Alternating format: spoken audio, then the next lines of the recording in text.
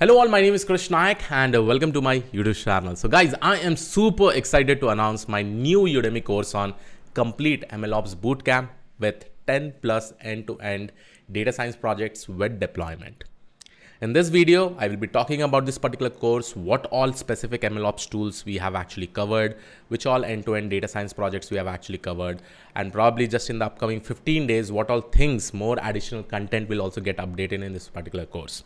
Along with that, again guys, this was one of the most requested course by everyone, from past 1.5 or 2 months, I was getting a lot of requests, and from past 1.5 months, I have devoted somewhere around 5 to 6, 7 hours daily, just for exploring the content, recording the content, and making this particular course amazing for everyone. Okay, so let me just go ahead and share my screen and let's talk about the course now.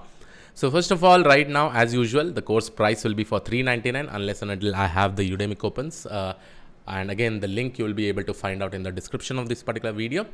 And with that link, you'll be able to buy the course in just $399. This entire course is for lifetime, and you'll also be getting updates because I have a lot of plans because I want to cover some more projects, some more amazing projects. I'm using DAX framework. I'm using Hugging Face APIs. I'm probably also creating some good projects in SageMaker and all. So that will also be coming up as we go ahead. But before that, I'll be talking about what all things have been already been covered in this particular course and what all things you basically get. Okay. Now, if you go over here, these are my entire course content. So here you can see Python prerequisite, Git GitHub, complete MLFlow integration, project integration. Then you have this deep learning NN model integration with MLFlow, then DVC, DAX Hub, Git, DVC, MLFlow, DAX Hub, MLFlow with AWS Cloud, complete basic to advanced Dockers, Airflow, all these things, GitHub actions, then how to create your end-to-end projects, then end-to-end projects with deployment in multiple cloud platforms like Azure, AWS, everything is probably covered. Not only that, I've also included projects with the help of, you can see AWS SageMaker, like how you can specifically work with AWS SageMaker over there, because there also you'll be able to build, deploy, or train any pipelines itself. And then you also have Grafana with Postgres, so that you'll be able to perform visualization and monitoring. Okay. And not only that, we have also covered the generative AI series with AWS LLMOps. So all these are the topics over here. And as I said, this course is for lifetime, and the price right now, for the next 4 days, I think it is for $399. And whenever I get the coupon, I will keep on sharing it with you. But let's go ahead and deep dive more into the kind of topics that we have specifically covered. Okay, so here you'll be able to see, and if I just scroll down, right, these are the amazing topics that we have covered. So we will be covering MLOps tools like DVC, MLFlow, Airflow, then you have Astronomer, you have Git, GitHub, AWS, Amazon SageMaker, GitHub Actions, Docker, Grafana, MongoDB, PostgreSQL. Now this PostgreSQL and MongoDB is specifically used to create ETL pipelines, and also it is used along with Grafana. So at least the prerequisite is that you need to have some SQL knowledge and no SQL knowledge itself. Okay. Then you also have Python programming language. Now the diagram that you probably see over here, let me just show this particular diagram. This is why MLOps is really important, So here in the diagram, you'll be able to see that this is my entire life cycle of a data science project. You have a data science project. We first of all go ahead with the requirement gathering. Then we probably take the next step. We take these requirements, and in requirements, you will be required domain expert or product owner, along with that business analyst. So this both team will probably discuss and jot down all the requirements in order to solve this project. Okay. Once this requirements is done, then the next step is that all these requirements will be sent to the data analyst or data scientist team. From further discussion with the domain expert and product owner, they will try to identify the data, right? So they will try to identify the data to solve this specific project. Okay. Now, in order to identify the data, obviously they will be dependent on some internal data, right? Like the company may be having the data. Along with that, they may also have dependencies on some cloud or third-party APIs, right? It can be also IoT devices, right?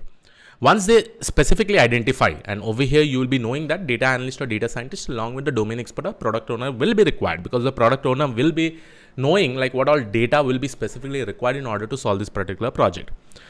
So the domain expert will come over here, the technical expert will come from this team, and then they will finally be able to identify.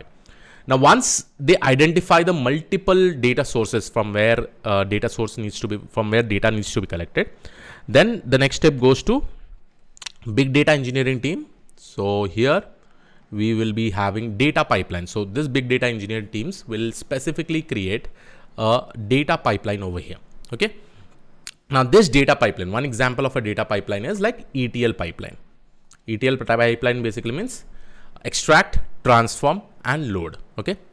Now with respect to extract, transform, and load, how do we create this entire data pipeline? Our main task over here is to combine multiple sources. See, one is extract, transform, and load, right? So when we say extract, transform, load, extract basically means combine multiple data sources, then do some kind of pre-processing, and then load it in some kind of database or data source, right? So here in our course also, what we have actually done, every step wherever MLOps tools is basically required. See, at the end of the day, you are creating an end-to-end data science project, right? But to manage that end-to-end data science projects, you require MLOps tool. You require MLOps tool, right? Why we specifically require this? Because everything needs to be created in a way that it should be executed in the form of pipeline. And whatever things we develop in a company, it should be production grade, right? So that we'll be able to deploy the solution, we'll be able to scale it up and all, right? So that is the reason you definitely require MLOps. It's a subject right now, it's in huge demand, okay? So MLOps is definitely required a lot, okay? Now here you will be able to see that. Now this ETL pipelines, right? Whenever we talk about it, it combines three main words: extract, transform, and load. Extract basically means I will try to combine multiple sources data set. I will transform it. I will probably convert over here into JSON. I will do all the cleaning, and then probably like I will try to load this in my another database. It can be a SQL database and all, like Postgres. It can be MongoDB, right? It can be different database, right? Now, once I load it, then this particular data from this particular data source will be used by the data scientist for executing the life cycle of a data science project. So in our course, what I have actually done is that I've also covered ETL. Okay.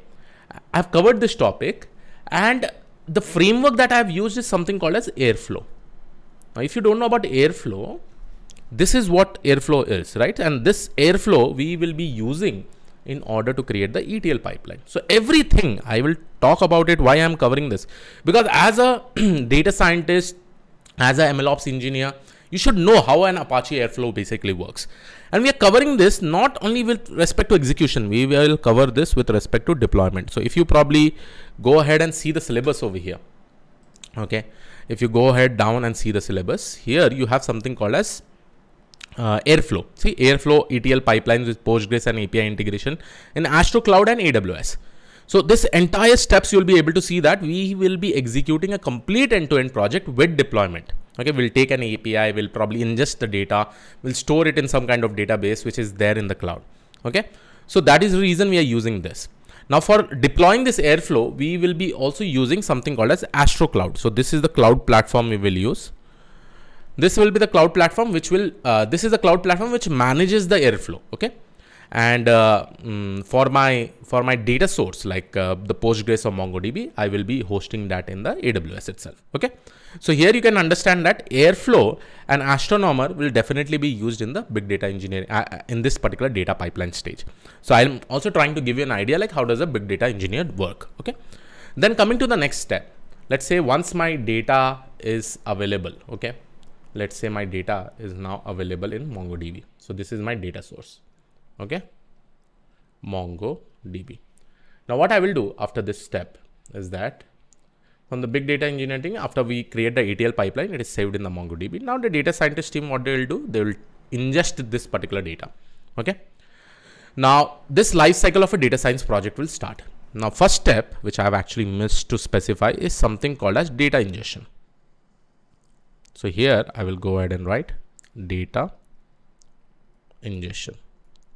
Now in this data ingestion, basically what is happening from the life cycle of a data science project, the first step that executes is this one. Then we go to the next step. Now in the data ingestion, there may be scenarios that, let's say my data source is MongoDB, and I will be reading this particular data, and I will be performing some kind of pre-processing, initial pre-processing that is required. Let's say if this is in the form of JSON, I'll try to convert this into a data frame, but this will be the raw clean data that I'll be having. And this data is already available in the MongoDB after the ETL pipeline. Okay. So in every project that we specifically implement, I will be having something called as data ingestion, data transformation, model creation, and hyperparameter tuning. Then you will be having model deployment and model monitoring and retraining. And here only I'll be talking about which all tools I will be specifically using. So in the data ingestion, there may be scenario that I may use MongoDB, I may use PostgreSQL, right? Or I can also have MySQL, right? So as a prerequisite, you need to have some idea about MongoDB or PostgreSQL. But anyhow, in my course also, I will be making sure to show you that how do you probably do the setup, how do you write the queries and all. That will be integrated as a part of the code. Okay. Now that is about data ingestion. So here we will be using some kind of databases where we will be reading the data. Okay. Then we go to feature engineering and feature selection. We will be using some of the techniques in our projects. We have also implemented something called as model drift. Okay. I will talk about this model drift, why it is important, and probably you'll be able to understand the performance of the model or when the model needs to be retrained. Now in feature engineering and feature selection, I've not discussed much into feature engineering and feature selection because that is not the core idea. Here, our core idea is to implement an end-to-end data science project and try to use as much as MLOps tools to manage the entire life cycle of a data science project. And the best thing is that all these are open source. All these MLOps tools are open source. Okay. So you don't have to probably pay anything as such. Yes, the cloud platform like AWS and all, you have to probably you'll have some amount of charges that will be going on. Okay. Then after data ingestion, feature engineering, feature selection will go. Then in model creation and hyperparameter tuning, here we will perform something called as experiment tracking. Okay. So here we are going to use MLFlow. Okay. MLFlow MLOps tool, which will be performing experiment tracking. Experiment tracking basically means all the experiments will be tracked, all the parameters will be tracked, all the logs will be specifically tracked. In our end-to-end data science project, we have performed grid search CV. We have also used this hyperopt. We have also used this randomized search CV. Okay.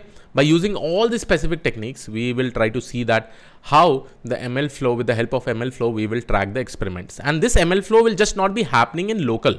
We will also use additionally remote repository, okay, to track it. And the remote repository that we are going to use is something called as GitHub. Second, we will also use something like AWS Cloud to do the tracking. Okay. So here, if you go over here, so I have not used the GitHub logo, but if I probably see MLFlow, this will be specifically used. Okay. And one more thing I mentioned, I forgot over here. In the data ingestion state, we will use a MLOps tools, which is called as DVC. DVC basically means data version control, because we will be continuously making sure that we receive different kind of data, right? And for getting a new data, always, it is always good that we try to version that data. And for that, we will be specifically using DVC. Okay. In the model creation and hyperparameter tuning, we will be using MLFlow. Along with this, we'll use AWS Cloud, and along with that also we'll have GitHub repository. Okay. So that also we'll be using. And with the help of GitHub repository also, I'll show you how to create a data pipeline. So all those things are basically covered in the course syllabus. Then we go to the Dockers. With the help of Dockers, we try to containerize it. Then Docker is also one MLOps tools I will specifically say to, because I need to containerize my entire application. I need to package that entire application. Then we go with the model deployment. In our curriculum, we have covered model deployment with AWS and Azure. And here also we will try to first of all convert our entire application into a Docker image. Then we'll run that Docker image in our AWS and Azure. So that fundamental is also being explained in the projects. Okay. Then finally we go to the model monitoring and retraining. Here, model monitoring and retraining can be done by multiple ways, but here we will be making sure that we try to create rules and we do the visualization of all the results after the deployment is happening. So here we use something called as Grafana. Okay, Grafana. Here we will also be using Postgres. Okay, the reason of using Postgres is very simple, because I want to probably showcase that once the data probably comes into the Postgres, how the visualization will happen in Grafana. Here I will be showing how you can create a visualization, the inbuilt visualization that is available in Grafana itself. Okay. Then along with that, since your entire repository needs to be tracked, we will be using Git, we'll be using GitHub. For the deployment, for the automated deployment, we will be using this GitHub action. Okay, GitHub action. And this entire pipeline, if you directly want to create in the cloud, we can also use this SageMaker. Okay, so for this also we'll be able to use it, where we build, deploy, and train our entire model. Okay, so this is overall the entire types of MLOps tools that we are specifically covering, and I've spoken about in which stage we are going to use which tool. This just gives you a comprehensive understanding that how the course is basically going to get covered. And as a industrial person, right, you really need to know all these things, because see, tomorrow if you go into the industry, if you know any open source, you can also be probably able to work in the private any paid tool itself, right? Because all the fundamentals will be same, you know, and that is the reason we should definitely first of all try MLOps open source tools. Okay, now coming to our syllabus, so this is the entire detailed syllabus. Again, go ahead and try it out. This entire course is for $399, and as usual, I want to give you the best thing. This is with a lot of efforts, a lot of hard work, dedication. I put my entire heart and soul for recording this kind of content, so I would suggest definitely go ahead and check it out, right? So yeah, this was it from my side. I hope you like this particular video. I will see you all in the next video. Thank you. Take care. And all the links will be given in the description of this particular video.